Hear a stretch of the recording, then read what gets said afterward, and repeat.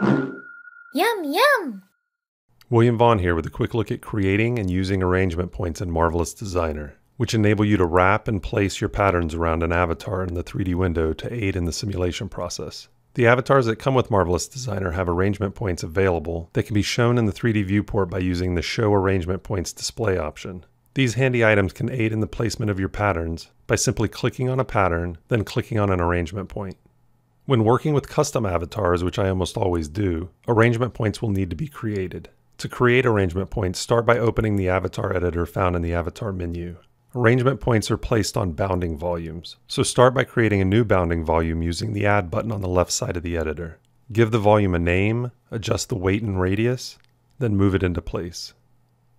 With the volume added, create an adjustment point using the Add button on the right side of the editor. Assign the point to a bounding volume, and use the X and Y attributes to position it. Add as many points to the volume as you'd like, and then close the editor.